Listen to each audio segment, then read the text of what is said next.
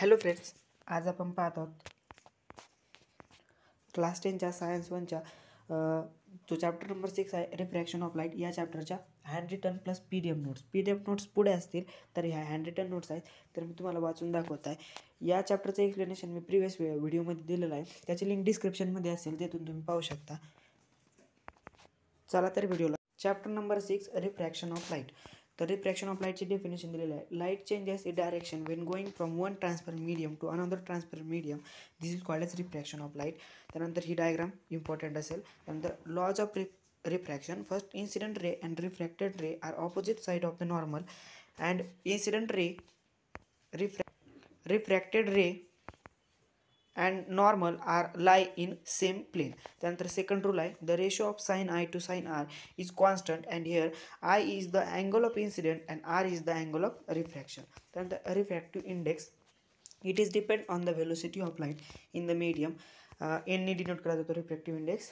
n is equal to sin I upon sin R. n is called the refractive index. This is called as Snell's law. sin I upon sin R हा Snell's law आहे. त्यानंतर air, ice आणि वॉटरचा refractive index कधी कधी विचारला जातो, तर त्या ठिकाणी दिलेला आहे. एअरचा refractive index 1.0003, आईसचा 1.31, वॉटरचा 1.31.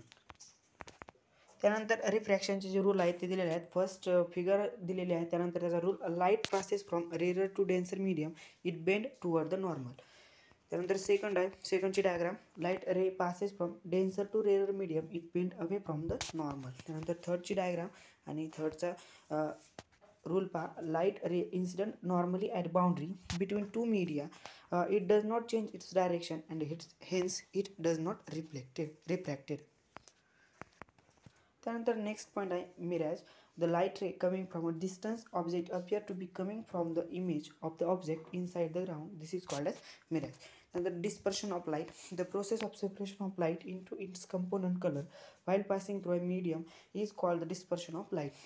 When white light incident in a prism, it gives जेव्हा सनलाईट प्रिझममध्ये इन्सिडेंट होते तेव्हा कोणकोणते कलर भेटतात, ते 7 कलर म्हणजे रेनबोचे जे कलर असतात ते भेटतात.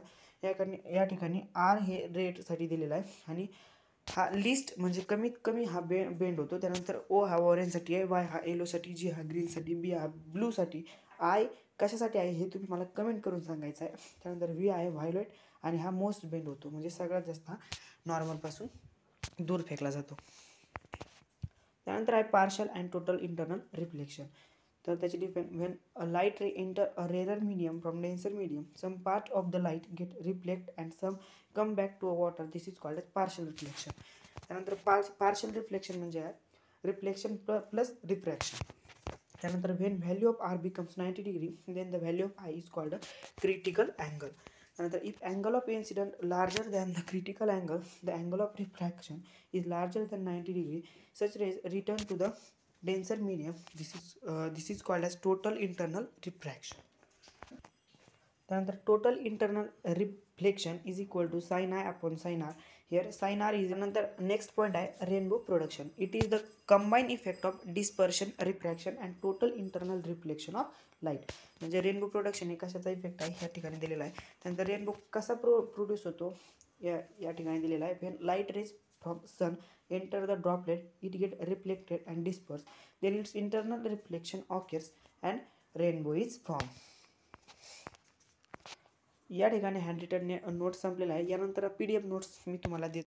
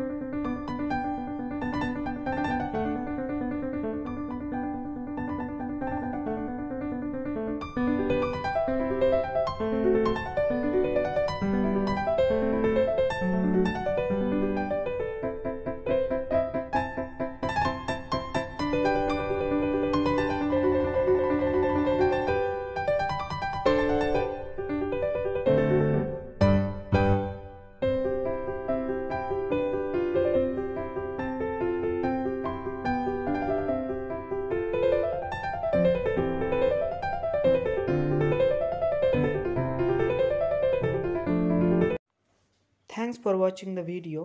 पुन्हा भेटूयात पुन्हा एकदा नवीन व्हिडिओमध्ये. तोपर्यंत बाय बाय.